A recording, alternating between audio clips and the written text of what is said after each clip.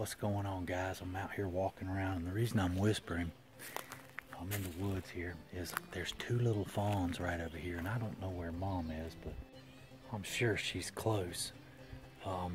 Typically, the does will actually leave their fawns for the first 3 weeks and only come back 2 to 3 times a day for feeding and cleaning. But they will stay within like 100 to 150 yards, something like that. So we have to be extra careful when we're over here, because Mom will, if she catches us, she'll come after me. So gonna just keep my eyes peeled looking for her.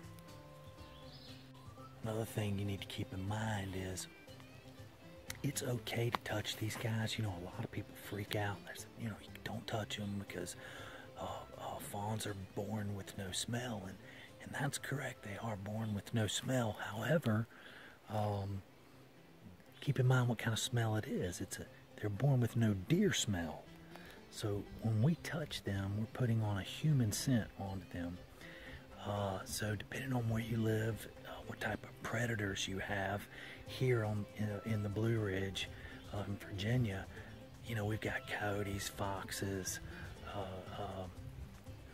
bobcats, things of that nature. And those type of animals are typically scared of humans. So those animals don't identify our smell with a food source. So it's okay to touch them. I mean, I wouldn't go overboard. The big thing is you don't want to pick them up. You may hurt them. They're very fragile at this age, though. Anyway, let's get over here and take a look at them. I can't wait to show you.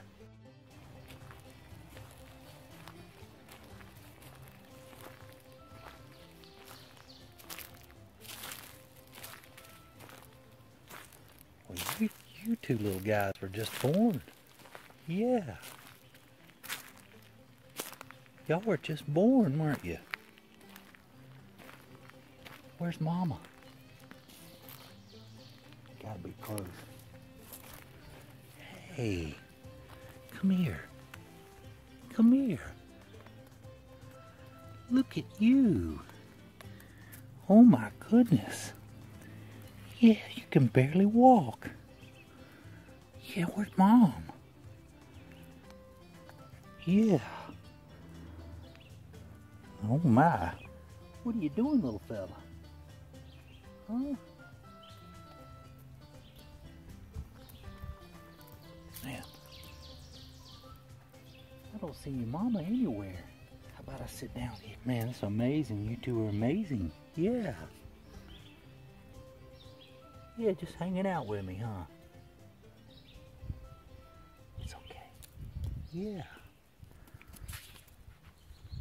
Hey there. Hey. That's incredible. You know, one of the most important things to remember when you're around these little guys is not to imprint with them.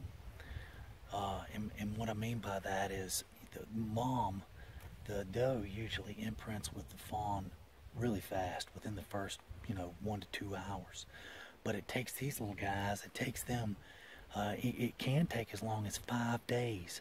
So that's the most important thing. We don't want to interrupt that process.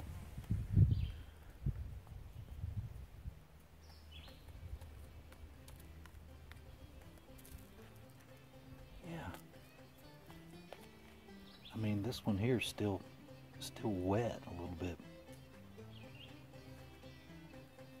Yeah, hey guys. Yeah. Oh, you licked me.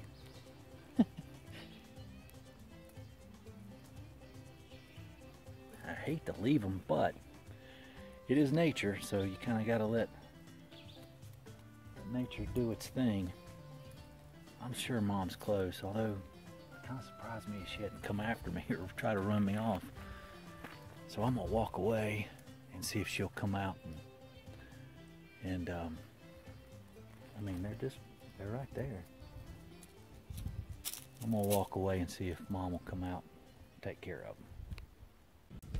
So I got to make this quick because the storm's coming, but I did just want to say real quick, I mean, how cool is that to be able to get out and get into the woods and have experiences like that, you know, one-on-one basically with nature.